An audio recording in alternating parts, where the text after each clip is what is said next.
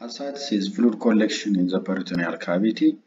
Pathophysiology: in portal hypertension, ascites is due to systemic vasodilation due to release of nitric oxide, which leads to decreased effective arterial volume and renal sodium retention, volume overload in ascites.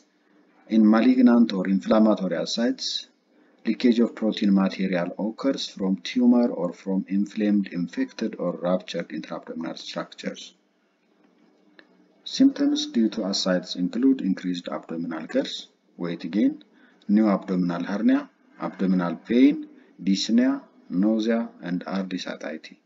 Evaluation includes, in addition to the history, physical examination. Flank dullness occurs when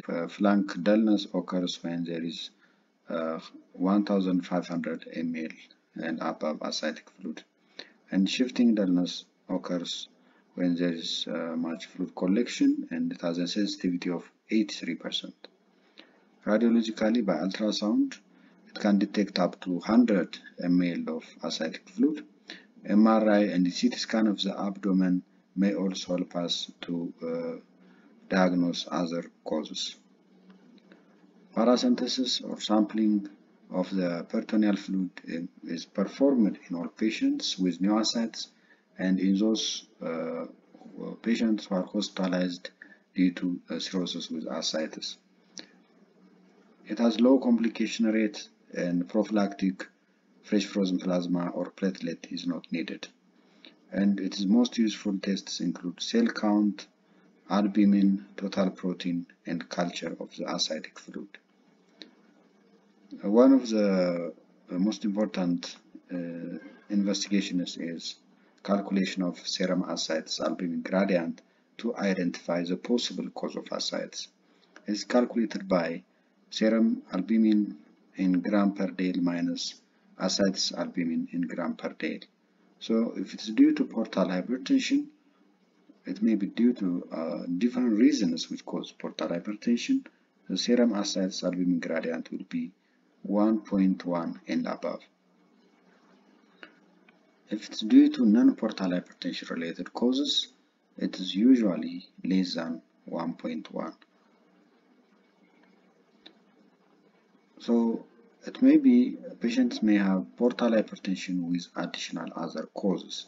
In this case, one can do total protein of the ascitic fluid, and if it is above 2.5, it may be due to non-cirrhotic causes, including heart failure. If it is less than 2.5, it's most likely due to cirrhosis. Cell count, the normal is less than 250, and if it is 250 polymorphonuclear cells, it suggests infection. Other investigations one can do may include amylase level, the bilirubin, triglyceride, BNP, cytology, and also glucose and LDH, which can give us different differential diagnosis. For example, amylase may be high in pancreatitis and gut perforation. Bilirubin may be high due to biliary leak or proximal intestinal perforation.